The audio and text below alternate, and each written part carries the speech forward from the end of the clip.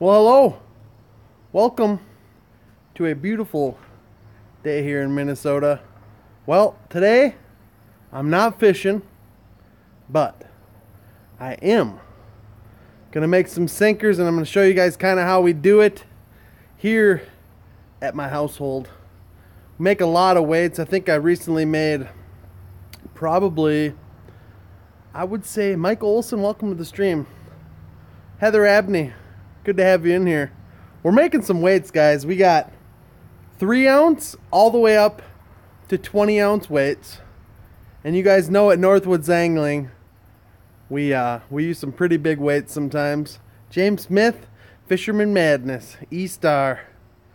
So I got some ingots here I'm gonna make into weights.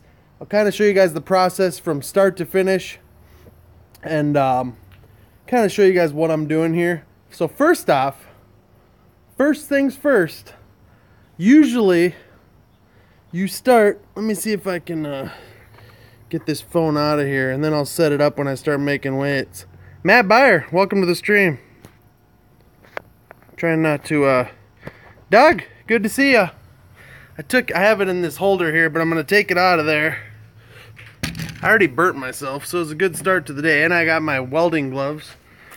Alright, so first things first when you're doing lead, make sure your lead, I need to turn this down a little bit. Make sure your lead is clean, guys. So when you get lead, you're gonna notice, there's the Northwoods truck, well mine. So this is how we get lead right here. These are wheel weights. And I kind of wanted to show you guys exactly how we do it. So we use a turkey roaster, and we put the wheel weights in there, and we put it on the turkey roaster outside. Everything needs to be outside.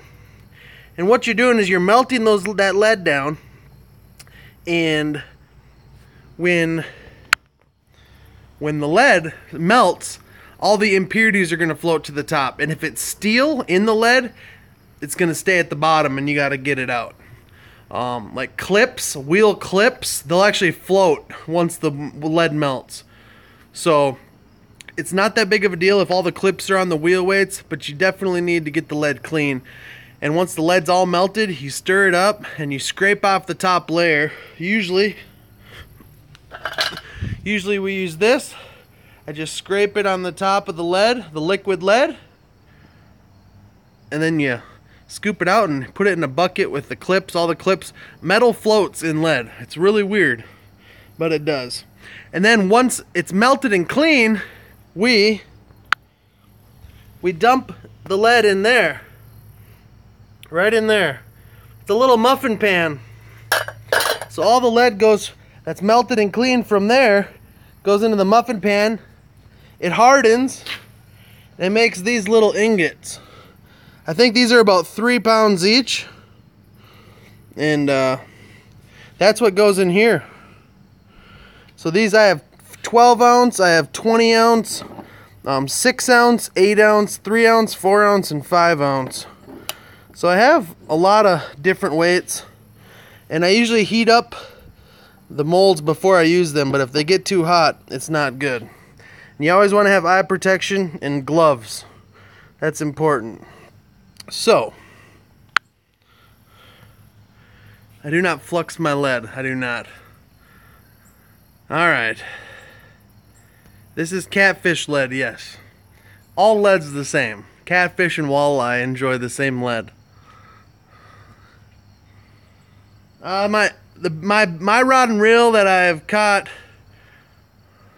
What is your best rod and reel that you have caught your best catfish? Catfish Weekly? Country Girl Catfishing, Catfish Weekly. Lyle Stokes is in the house, guys. If you hadn't had an opportunity to go look at Lyle's channel, Catfish Weekly, you should. Mostly because he's amazing. This is probably my favorite rod. These are Tomcats here. This is my new flathead rod. I actually have a new rod getting made. This is my new setup here. It's a Catfish Tomcat custom rod. It's a white blank. It's beautiful. It's a heavy action. We got a lot of rods in the garage, and I would like to say that's all of them, but it's not. Alright. Wish I could have made it. Time for me to come get some sinkers. NFA TV. Yep. That's right. River Rat Outdoors. Those are some rusty wheel weights. Yeah, musky poles can work okay depending on what you're using it for. It definitely wouldn't be good for all types of catfishing, but there's a good place where that works. So I'm gonna set my phone up here in the holder, and I'm gonna show you guys me making some weights. I kind of need both hands. I thought I was gonna have a helper today. That didn't happen, so it's just me. Let's see what we got here. Maybe we'll just get a side view. You guys want to see right there? All right. First things first, eye protection, guys. Definitely want to have eye protection. Melted metal is pretty hot. Gloves.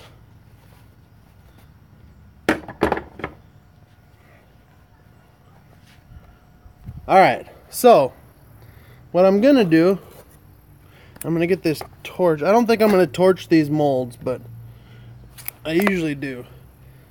So I'm gonna take another puck here. I only want one though. This is already melted, guys. I had this on. So I dropped that nugget. This is a 3-pound piece of lead right in the molten lead here. And you can see it starts to drip out the bottom there. Not what you want. So I just wiggle the handle. Usually it stops.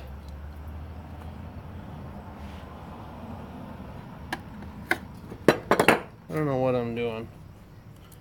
So I put this is the drip, the stuff that dripped. It already hardened. It's hot though. Put it right back in there. So what I'm gonna do is I'm gonna grab a mold. I think I will do 3, 4s, and 5s, guys. I'll do some 3, 4, and 5 ounces. So let me move this ladle. All right.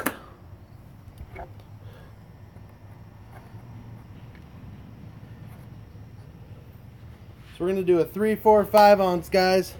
So what I do, this has holes in it here. There's a hole there, hole there, hole there. 3, 4, and 5 ounce weights, okay?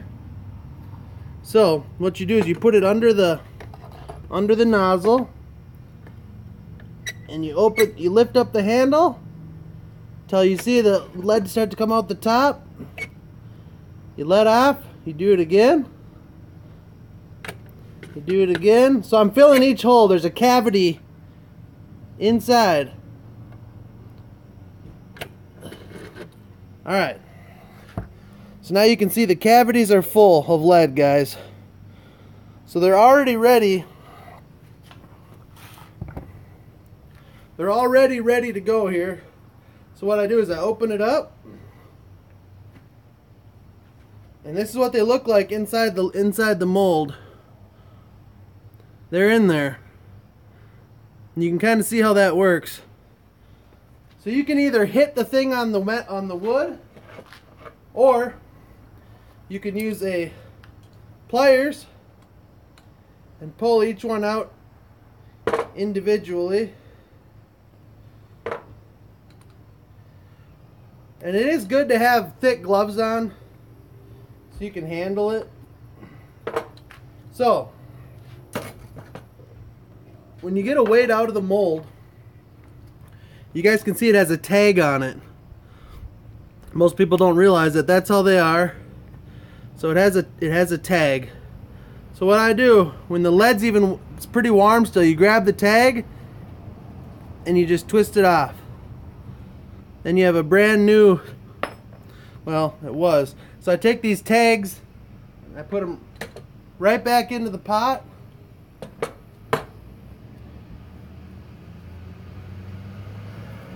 Hold on. Alright, here's the weight, guys. It's a 5-ounce bank sinker here. That's all it takes to do those. So what I'll do is I'll just take all the tags off. You can do it later, or you can do it right away. I usually do it right away.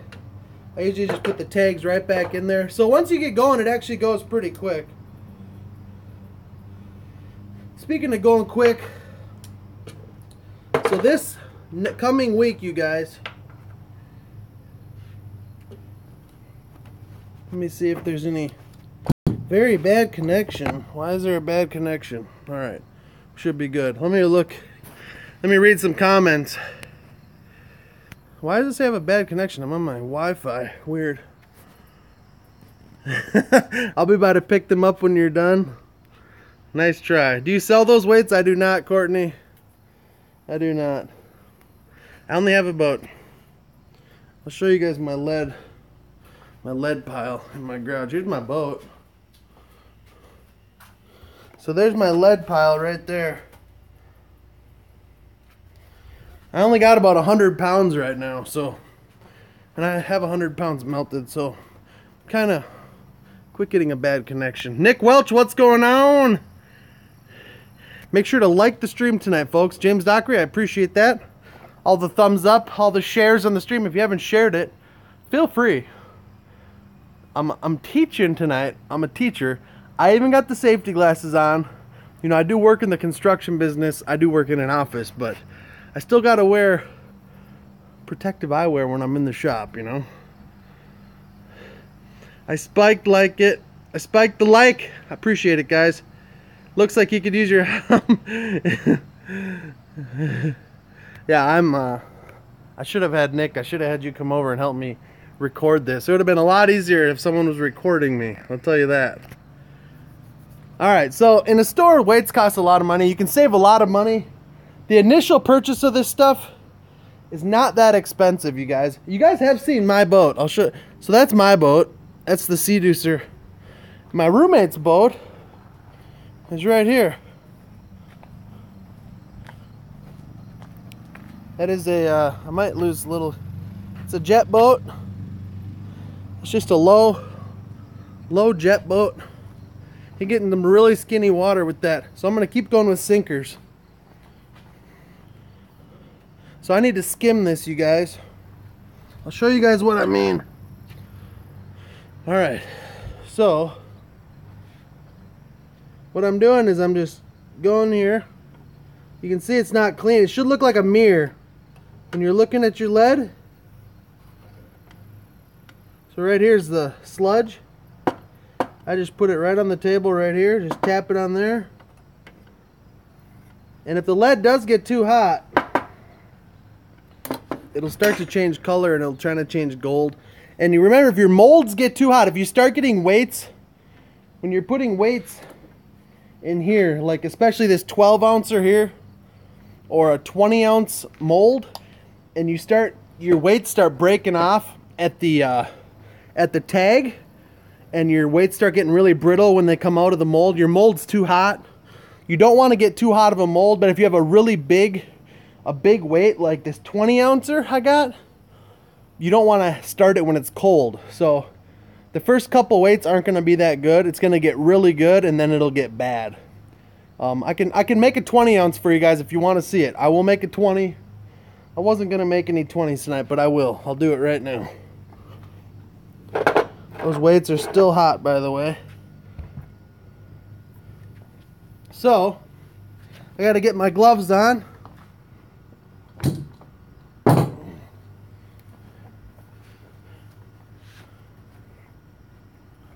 You can see it's dripping a little bit, but it's not a big deal. So what I'm going to do with this 20-ouncer, this is the 20-ounce mold, guys. Really big. Where are you finding all those wheel weights? Suggestions? Junkyards, scrap yards. So I'm going to torch this mold, guys. I got a torch here. See? I'm torching the mold. I'm going to get it warmed up.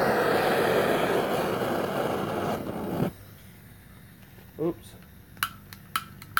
I think this propane's almost empty.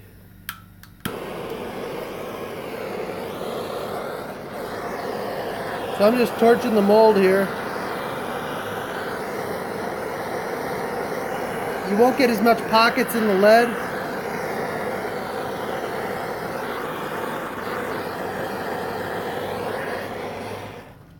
Alright. So on this one, you need to tip it. If you do not tip this, it will not fill correctly, and it may not even fill correctly right now. We shall try.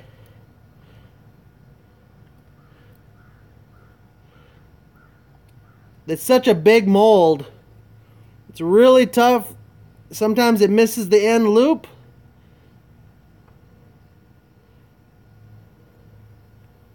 So we're gonna, this takes a lot of lead, guys. I don't think this one worked, by the sound of it. I don't know if this one worked, guys. And it did. It worked great. Right there. Full 20 ounce hunk of lead. Which I will use. It's probably the only 20 I'm gonna make though. So these ones stay pretty warm, guys. These 20s are no joke. So it's the same thing as the smaller ones. You grab the tag, you grab the weight that is smoking in my hand, throw the tag back in the lead. Now, you got yourself a brand new 400 degree hot lead ball. But that's why I'm wearing welding gloves, guys. So, it's pretty easy to do. Don't get your molds too hot. All of this stuff, like these, we get all those at Bottom Dwellers Tackle. All the do-it molds, those are do-it molds. They're also, get those at Bottom Dwellers. All the ladle and all that's also at Bottom Dwellers. It's all over there. So it's pretty simple to make weights. It's not too bad. I'm probably gonna make just for notes for later. We are going to Canada in 6 days. We're going to Selkirk, Manitoba. The cat bite right now here is not good. It is not good, Nick. What happens when things get old? Oh, that's what happens when things get old, yes. My daughter Raven loves you, and it's her 14th birthday. Could you say hi, Dwayne Martins? Raven, happy birthday to you. Hopefully you get out fishing with your dad. Happy birthday. Panfish, what's going on, brother? What's going on? And you guys, I want to show you guys what happens when the lead gets too hot in a pot. When it gets too hot, it starts getting gold. And that's usually when it's a little overheated, but that's fine. It's only at a 7 out of 10 right now. So it ain't bad. We go to Canada in 6 days, you guys. We're going to Selkirk, Manitoba. We're going to target channel cats. It's the channel cat fishery of the world. It is the one place where you can really catch a lot and a lot and a lot of 20+ pound channel cats. Stillwater tonight, I have an open boat. I cannot tonight, unfortunately. I wish I could. I was out in Stillwater last night sturgeon fishing. We got one. It was tough. But I want to thank all you guys for the new subscribers on this stream. And after Canada, you guys, there's a secret trip. There's a secret trip I'm not going on, but members of Northwoods are going on a secret trip 5 days after Lockport, guys. They're traveling a long ways to go fish for a really special fish. So make sure you're subscribed to Northwoods Angling on YouTube, and make sure you guys stay tuned. I wasn't even aware of this trip until probably about 3 weeks ago. I had no idea. But it's gonna be really cool. I'm gonna be live streaming when I'm up in Canada too. I'm probably going to be live on YouTube next Thursday, you guys, in Selkirk, Manitoba. You guys are going to watch some fish on board on live stream. Some really, really big channel cats are going to be on live stream. So stay tuned for that. And if you guys have any questions about making sinkers, on where to get stuff, I will put a link to all the stuff I use in the bottom of this video. When this video is done, I'm going to go inside.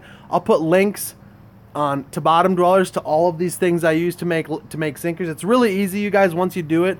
I've only been doing it about 1.5 years now, and it's not bad at all. It's really, really simple to do. Just be careful. Make sure you wear eye protection, and you have really, really good gloves, welding gloves preferably, because those weights are really, really hot, you guys. And yeah, thank you for all the subscribing. Thank you all, you guys, for the thumbs up on the video. If you have any questions, comment in the comments below. And if you like a different kind of weight, comment in the comments below this video. Tell me what your favorite weights are to use and why. I've gone through a lot of weights. Yeah, do not melt lead when it's raining, you guys. Lesson from Lyle Stokes himself. I appreciate it, guys. Carson Williams, I appreciate it. If I have missed anyone, yeah, no moisture in the lead, guys. It will pop and it will go all over you. I didn't get popped, but I was trying to fix the drip and I got a piece of lead on my hand. But be careful. Tight lines, everyone. Northwoods Angling. We'll see y'all on Thursday in Canada. I'll be live. We're going to be crushing monster channel cats. Any other questions? This video will be up. Feel free to ask down below, guys. If you tell me what your favorite weight is and why you use it. It's interesting to see that because lots of people use different weights when catfishing. I've kind of been out of the loop lately, fishing on or live streaming on Facebook. I've been really crazy busy at work, really stressed out. I need to get out fishing more. So tight lines from Northwoods Angling, guys. Thank you for tuning in. Thank you for all the new subscribers.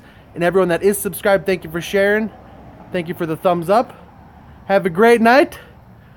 We'll see you later. Bye-bye. Oh. I'm really quitting.